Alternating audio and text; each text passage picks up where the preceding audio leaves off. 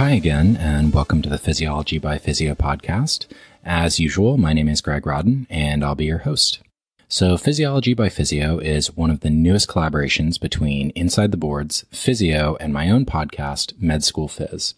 We'll help you get a richer understanding of physiology and pathophysiology for your medical school classes and for your board exams. So one announcement before we jump into the content of this episode on pregnancy physiology. So in addition to intern life, I've been helping to write a book with two of my friends from InsideTheBoards, Chase DeMarco from the Medical Nemesis podcast, as well as Ted O'Connell, writer of the wildly successful Step 2 Secrets book. And guess what? It is done now. So the book is basically like a study skills / life skills book that will help you to dominate medical school. It's called Read This Before Medical School: How to Study Smarter and Live Better While Excelling in Class and on Your USMLE or COMLEX board exams. I admit that the title is a total mouthful, but that's kind of what you got to do for SEO these days. And I should also note that even though we labeled it as Read This Before Medical School, it's really an amalgamation of pearls from the educational and psychology literature that will be helpful for anyone at any point in their journey. We also reference a ton of study strategies, productivity hacks, services, and products that we personally used. Also, something cool that we did, if you're on the fence about buying the book, you could also check out our Essentials PDF, which is kind of like a 15-page executive summary of the essential points of the book, which can be found on our book page at freemeded.org. You can find a link to this page in the show notes. We would really love your help with getting this project the kickstart that it needs in order to become more visible to a wider audience. If you're interested in more information about the book, if you have feedback for the show, or if you have any other questions, feel free to email me at greg@insidetheboards.com, all one word. And lastly, if you find our content to be valuable, take a second to rate, review, and subscribe, and share Physiology by Physeo with your friends. We love the idea of spreading organically, kind of by word of mouth, so if we're able to make that happen, that would be awesome. Okay, so with all of that being said, let's move on to today's podcast, which will focus on reproductive physiology of pregnancy. And all of this will be relevant to your USMLE, COMLEX, and beyond. The opening section will focus on fertilization, then we'll dive into various physiologic changes of pregnancy, particularly those related to the cardiovascular system, as well as we'll cover what a molar pregnancy is, or a hydatidiform mole, and much more. All right, so you ready to get started? Okay, so I'll have the guys from Physeo start us off. So first, let's talk about fertilization, which happens on day 1 of ovulation, and then implantation onto the endometrial wall of the uterus happens 6 days later. And then for the first 8 to 10 weeks, the syncytiotrophoblasts of the embryo will release human chorionic gonadotropin, or HCG. And what this does is acts on the corpus luteum to make the corpus luteum to continue to release progesterone and estradiol. Then after 8 to 10 weeks, the placenta will begin to release progesterone, estriol, which is even weaker than the estradiol coming from the ovaries, and it will also release human placental lactogen, or HPL. The placenta will also release relaxin and prostaglandins. And it's also important to know that during pregnancy, prolactin will be released from the anterior pituitary. So here's the uterus, the fallopian tube, and the ovary. So the ovary will release the secondary oocyte. It will then enter the fallopian tube, where it gets fertilized. And as we mentioned on the previous slide, this likely occurs on day 1 following ovulation. Then the zygote implants on the endometrial wall of the uterus. And as mentioned in the previous slide, this occurs within 6 days of fertilization. Then almost immediately, the zygote releases HCG. And this HCG will stimulate the corpus luteum within the ovary to persist, preventing it from degrading into the corpus albicans. Therefore, the corpus luteum can continue to release progesterone and estradiol, and these are necessary for maintaining the endometrium during pregnancy. After about 8 to 10 weeks, the placenta is developed to the point where it can release its own hormones. So once the placenta is developed, HCG release will decline dramatically, and the corpus luteum will degrade into the corpus albicans. Then the placenta will release progesterone and estriol. Now this is an important point. The ovary released estradiol, but the placenta released estriol.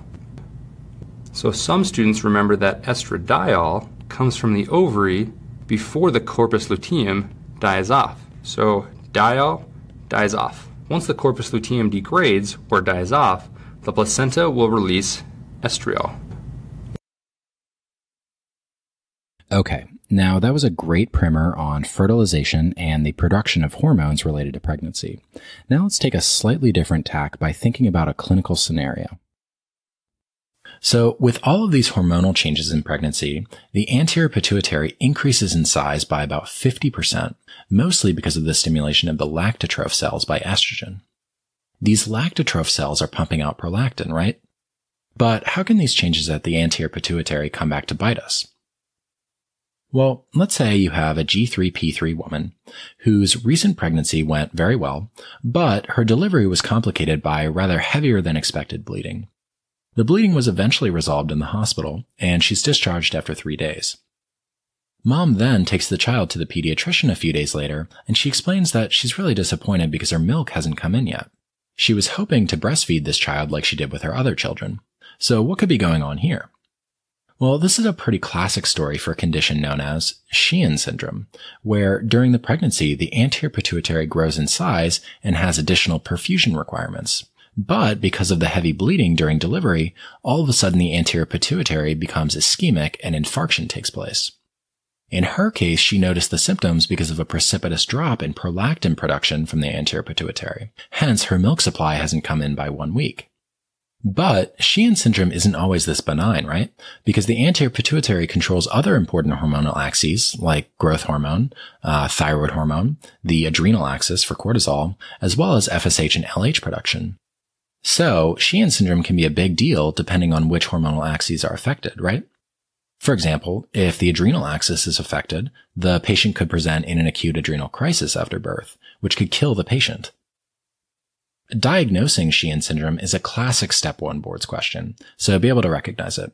In this mother's case, it'll be important to get an MRI and then to identify whether she requires any hormonal replacement therapy. Alright, so I hope that little clinical scenario of Sheehan syndrome was helpful. In this next section, we'll discuss more of the physiologic changes in pregnancy from a systems-based perspective. We'll start with the hematologic and cardiovascular systems. So first question, what do you expect to happen to blood volume in pregnancy? Well, blood volume increases by about 1.5 plus liters, or around 30 to 50% depending on the person. And 1 liter of it can be found in the placenta and uterus alone. So what's driving this change in blood volume? Well, think about its overall purpose.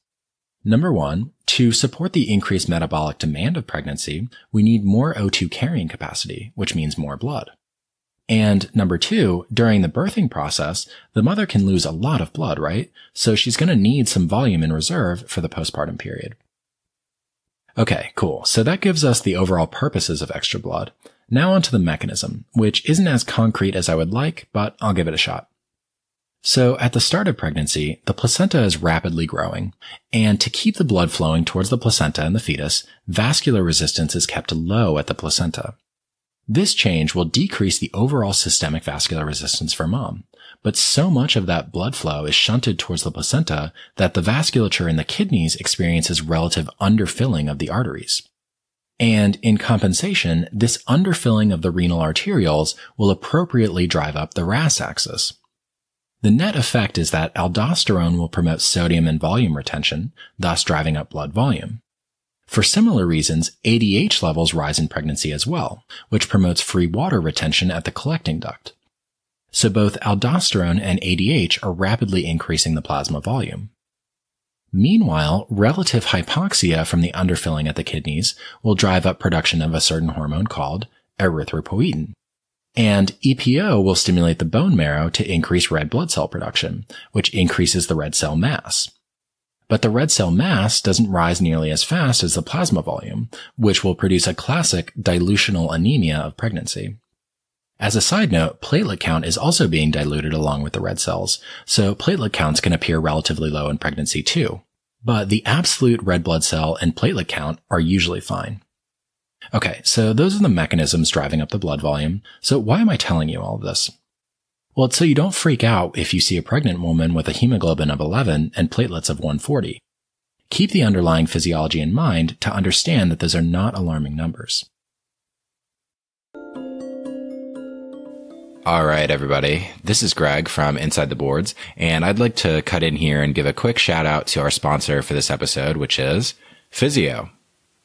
If you haven't figured this part out yet, we at InsideTheBoards really do love what the guys at Physeo are doing for the scene of medical education. First off, they produce this fantastic library of easy-to-consume videos, which cover everything you need to know about physiology for your classes and for the boards. But then they didn't stop there. They went on to produce 2 more libraries of rock-solid instruction for biochem and biostats, and their microbiology videos are currently in the works. So they're just super busy and they're getting it done.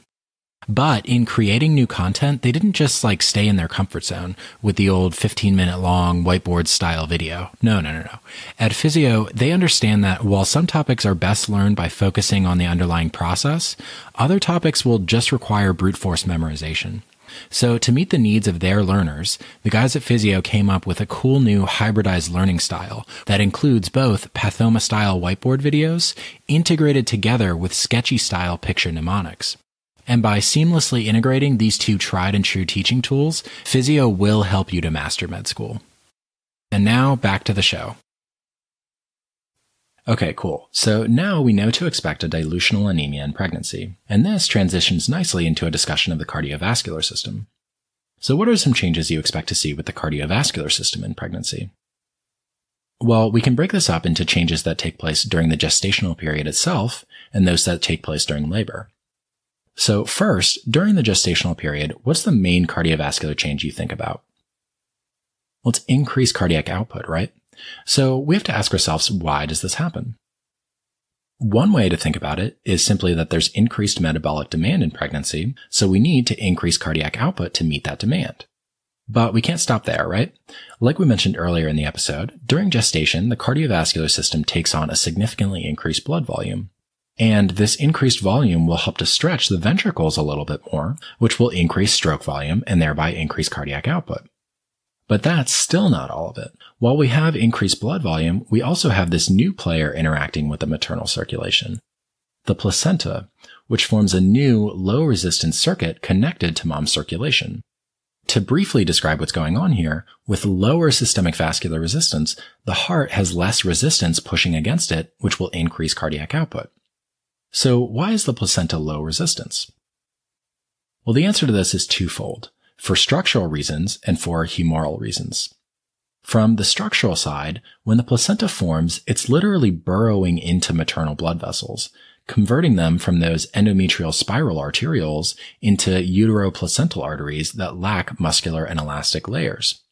And this creates conditions at the placenta where maternal blood basically spills into these cavities or lacunar networks, referred to as the intervillous space.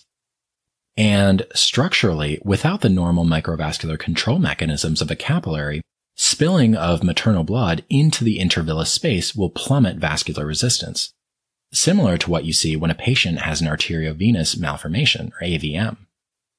But unlike with a pathological AVM, in pregnancy this change is a good thing because blood in the intervillous space can now directly interface with all of those little chorionic villi projecting into the intervillous space. The chorionic villi provide extra surface area for interfacing of mom's blood with fetal blood across the thin placental membranes.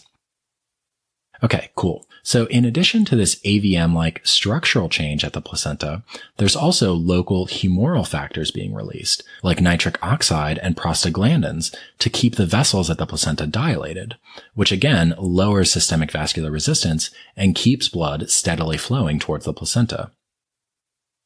Okay, so then how does this tie back into maternal cardiac output in pregnancy? Well, remember that cardiac output equals mean arterial pressure, or MAP, divided by systemic vascular resistance, or SVR. With lower SVR, the denominator in the equation, the cardiac output naturally rises, because the system is giving less pushback against the heart. Or you can think about it this way. With less systemic vascular resistance, the heart has to increase its cardiac output to keep mean arterial pressure, i.e. systemic perfusion pressure, relatively stable during pregnancy. Either way, cardiac output will rise naturally during pregnancy, up by 20% within the first 8 weeks and up by 50% in the third trimester. And we've provided the reasons from several angles to explain this increased cardiac output of pregnancy. A couple more comments here. Because of increased cardiac output, the majority of pregnant women have an audible, non-pathologic flow murmur that you can hear on auscultation. Systolic flow murmurs are usually asymptomatic and nothing to worry about, but sometimes pregnant women can get themselves into positions where they develop lightheadedness or even syncopes. So how's that? As the uterus grows, it can compress the inferior vena cava, or IVC, thus decreasing venous return to the heart and producing presyncope from a sudden drop in cardiac output. Because the inferior vena cava is on the right side, these symptoms can simply be resolved by adjusting and laying down in the left lateral decubitus position. Okay, very cool. So those were some of the cardiovascular changes experienced during the gestational period itself. Now, what about in the immediate postpartum period? What would you expect? Well, labor is a pretty stressful experience, right? So catecholamines are released, which will increase the heart rate and blood pressure of the mom. But another important aspect to know about is that very soon after delivery, mom's circulation will get an autotransfusion of about 300 to 500 mLs of blood back into her circulation. Remember that the uterus and the placenta have a large amount of blood in them at any given time. So as the uterus is contracting down to stop the bleeding after delivery of the fetus and placenta, it's squeezing blood back into mom's veins.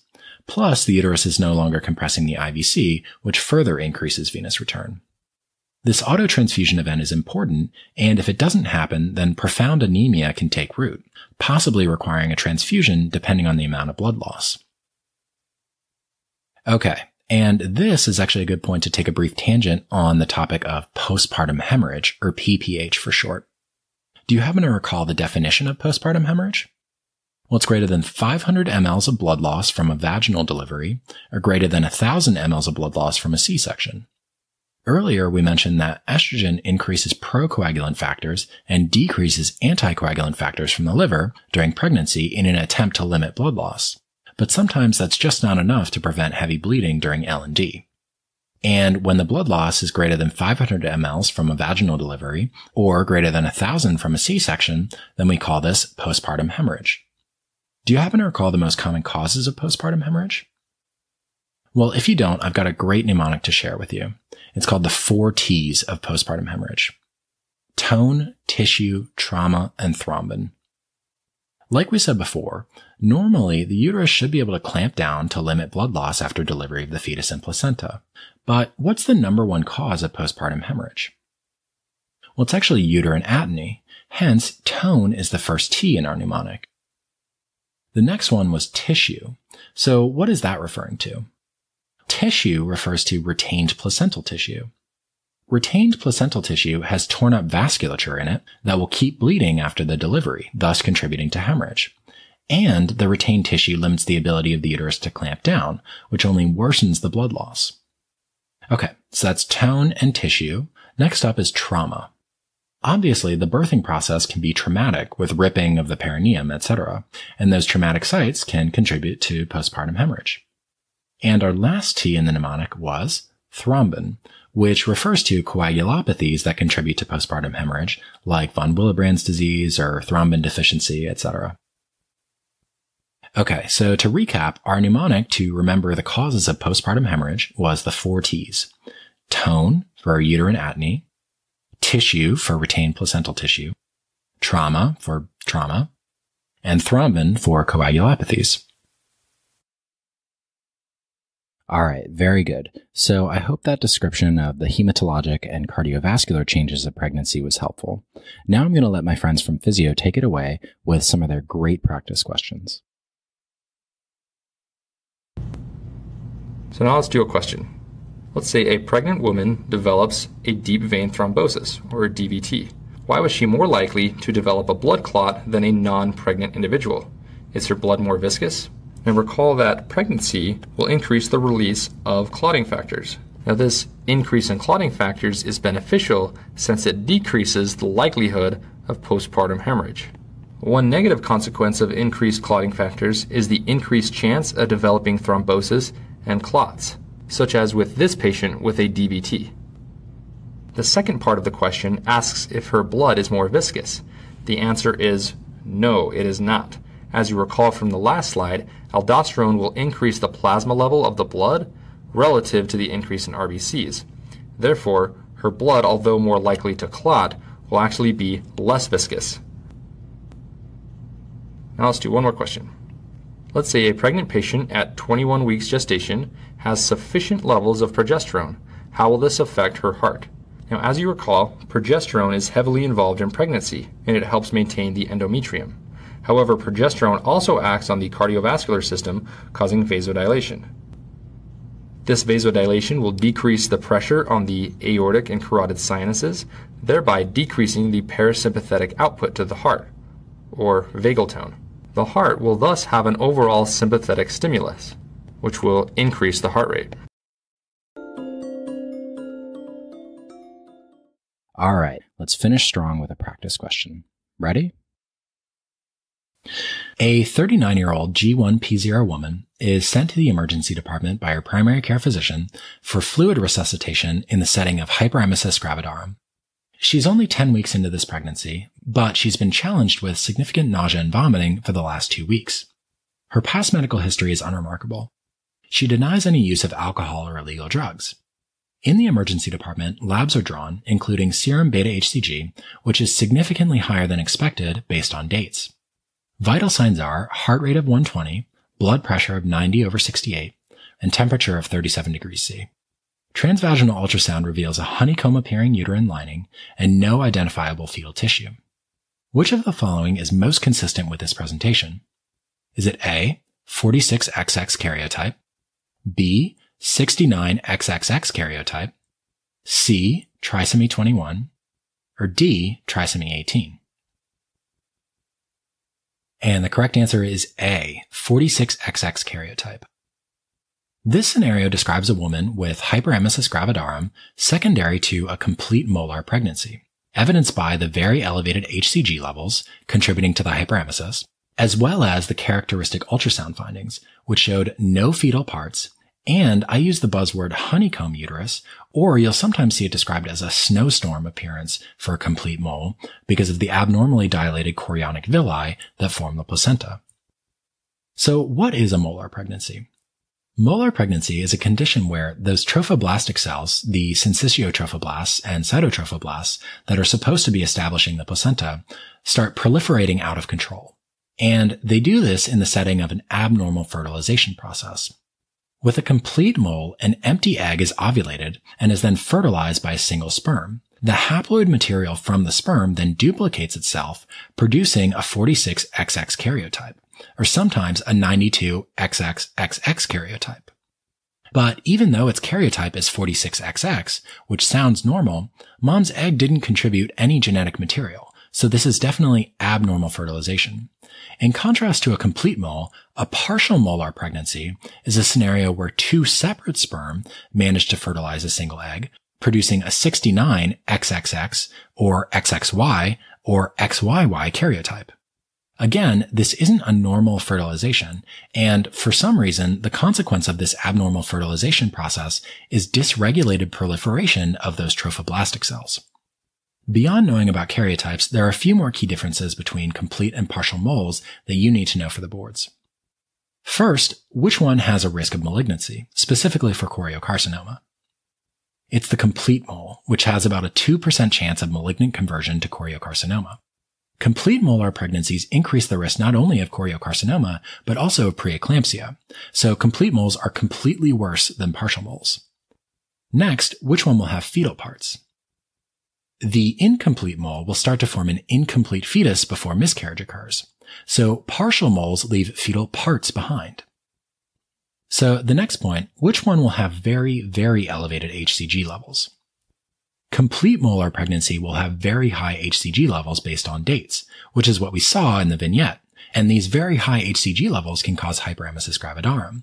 whereas incomplete moles have milder elevations of HCG and do not cause hyperemesis gravidarum. All right, so those are some of the key differences between complete and incomplete molar pregnancy. Now, how do we manage these moles of pregnancy? Well, for both complete and incomplete moles, the safest thing to do is usually to terminate the pregnancy with DNC plus methotrexate. Keep in mind that this isn't really a future human. It's a dysregulated mass of trophoblastic cells that could become extremely deleterious to your patient's health. And one last point about moles here. After termination, you're going to want to have a pathologist take a look at the molar tissue, and you'll want to follow beta HCG levels until they reach 0 to ensure that there isn't any residual trophoblastic tissue left behind. Okay, guys, and guess what? That is the end of the episode, so I hope you enjoyed it. I hope you learned something, and I'll see you guys next time.